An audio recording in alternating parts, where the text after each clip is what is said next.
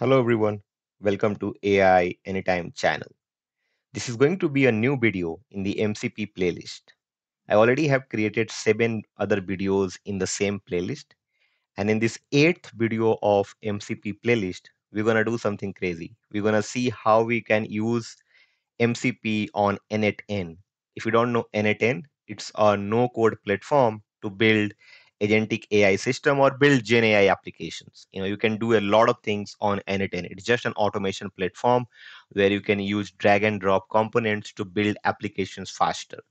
Now, we can use MCP on n8n as well, and n8n has been really famous lately, right? There are other automation platforms like Gumloop, DeFi, Make.com, Flowwise, and so on and so forth. Hundreds of others, right? But n8n is the most famous one because of course, it's also open source and it has a stronger community.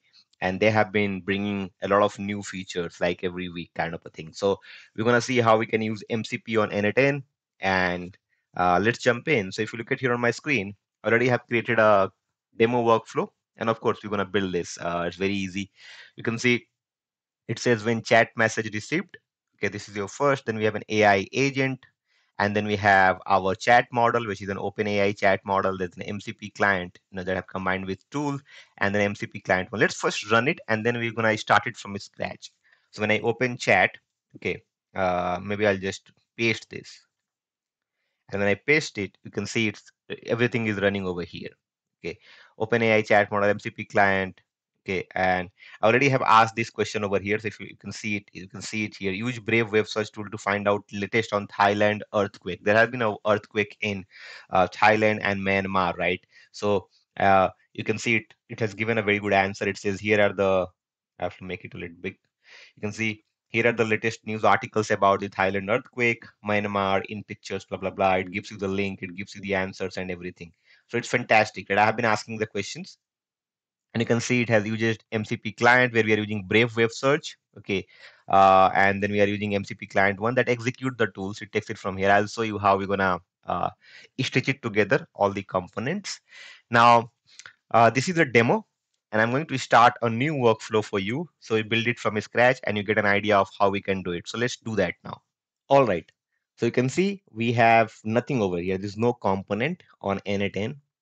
And if you haven't used n8n, I'll give a video link in description, my previous n8n video, where you can see how we can use Docker to run n8n. You can see my n8n is running over here. I have an n8n thing here, containers, and I have a lot of containers running within it. I'm using Olama, n8n, n8n import, so on and so forth. So I have my container running, and it opens at localhost 5678. So if you have never worked with n8n, go and watch my videos in the description. The link is there, and you'll be able to set up n8n. The moment you set up n8n, you have to come to these settings. Now, okay, we can just save this, and let's say come to the settings. Now you come to the settings, you will have something called community nodes. Now, if you look at the community nodes, I already have installed n8n nodes MCP. If you haven't installed, you will see nothing over here. So what you have to do, you have to click on install and then write. Of course, you have to write n8n nodes, or you can also go to n8n community nodes page and you can copy it from there and just click on this and install. I already have installed it, so I'm not going to install. You can see it says MCP client. Now come back here to the workflow. You can see the demo workflow. Now you will see something like this, or start from scratch or something if you're coming in for the first time. Now, an add first step, let's click on a chat trigger. Okay, so I'll just add a chat trigger and just go back to canvas for now.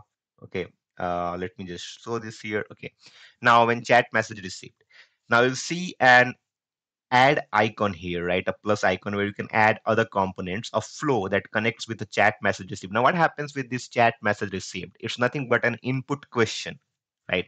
Imagine if you have a chatbot, and what you do in the chatbot, you ask a question, right? This is what it is. Whenever you ask a question, whenever a message received, this flow will get triggered, whatever you're gonna stitch it now, right?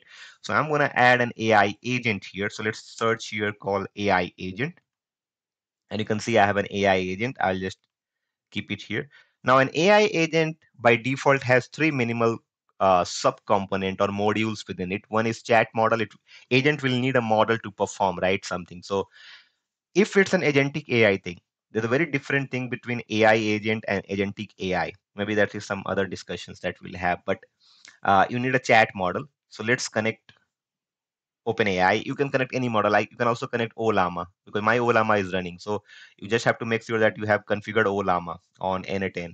Watch my videos where I have shown with Olama on n8n. Just to do hit here, GPT-4o, okay, and it is fine. Now you can see I have added a chat model, OpenAI chat model. I already have my credentials. If you are doing it for the first time, you have to create a new credential for OpenAI where you have to give your API key. So I already have it, so I'm not going to do that. Now I'm not keeping any memory. You can keep simple memory or Postgres, whatever, but I'm not going to do that. Now in the tool, we can add MCP, but before that, let's ask a question here. Let's say what is AI, and let's see if our chat model. You can see it's running right now. The agent is asking the model, and you can see it over here, right? Now it answers it that AI refers to the field of computer science, blah blah blah. Now let's go to AI agent, double click it, and you can see it has connected chat trigger node. You should do define below. We will define our own, right?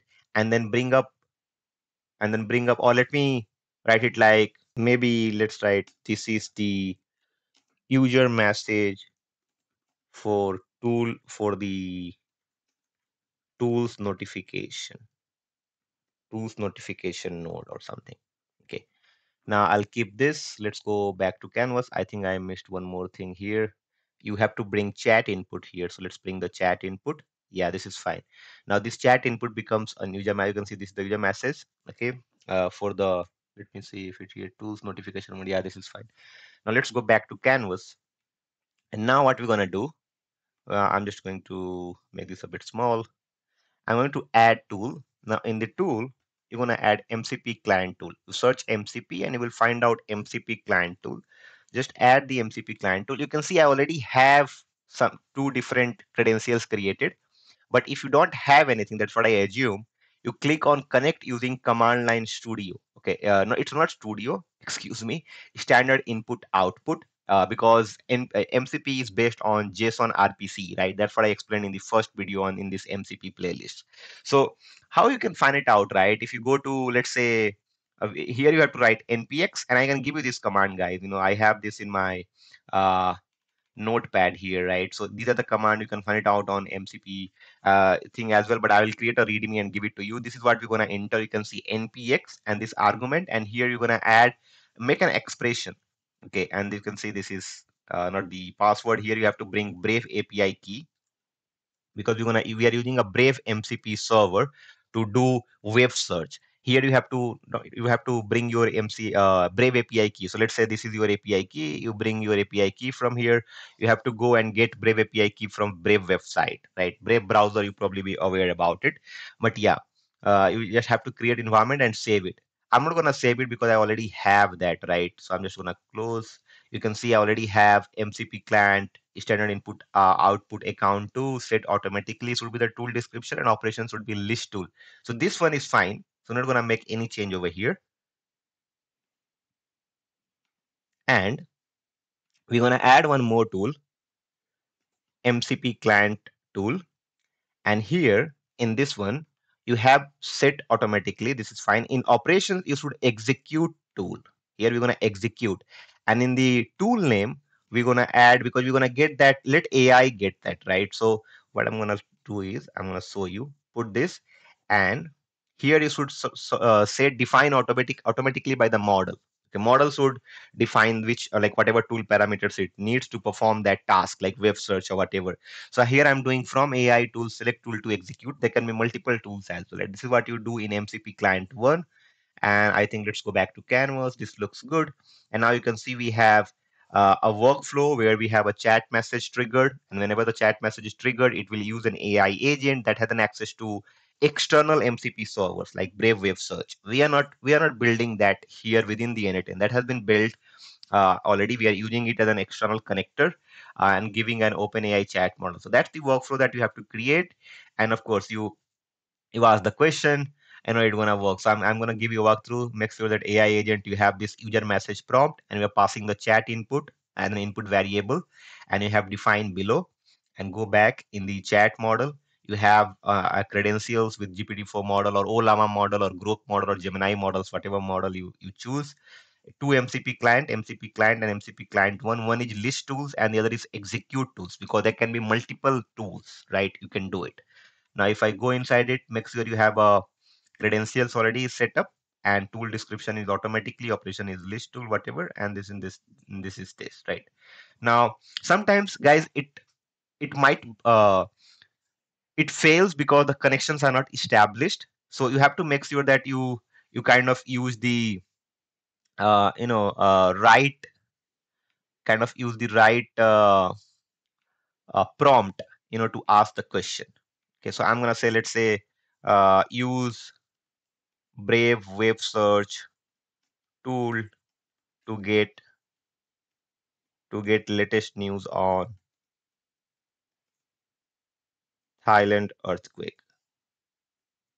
The problem is because this MCP server is running externally. There might be some issues if it's not working at a time. You try it again and make sure you ask it the right way. And if it's not, if there might be errors, like some of time if you're not configuring it right, yeah, but it will work. Okay, most of the time it should work. And if you are facing any problems, let me know in the comment box, of course, or you can reach out to me through my social media channel. But you can see what a beautiful answer we got. Here are the latest news update on the recent earthquake in Thailand and Myanmar. You can get the Myanmar thingy here, right? You can see Myanmar in pictures, maps. It gives you the URL and links. It's fantastic. Right now, you can bring external servers, MCP servers, within n8n as well, right? And here it works as a client. n8n works as an MCP client, and you have a server hosted on like somewhere that NPX can use it, node can use it. It's created by Brave, right? We are using Brave Search MCP server. You can use any server you want. It's up to your use cases and problem statements, right? Now, this is the workflow, very simple workflow we created, and we can make it more complex. You can add, let's say, simple memory over here, right? You add that memory. So the memory will be added as well here. Now you can ask follow-up questions to it. And you can do, of course, let's make sure we refresh it. Now you can add more components. Let's say you want to publish something on LinkedIn, right? So here I'm going to search, let's say, LinkedIn. And in LinkedIn, you have to create a post.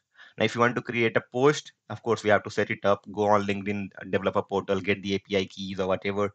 And here it will post it for you. Let's say if you want to run it on like once in a night, once in every night, and you want to post the latest news on Thailand or Myanmar or anything, you just have to set this up, and it will trigger it like a cron job or something, and it will post it on LinkedIn using all of these tools and models. So it's up to you, how do you define these drag and drop components, the workflows, automation. But I wanted to introduce MCP or n8n. I hope you like the video. If you like the video, please hit the like icon and share the videos and channel with your friends and to peer. Have any doubts, questions? Of course, you know how to reach out to me through social media channels, and also comment in the comment box. That's all for this video, guys. Thank you so much for watching. See you in the next one.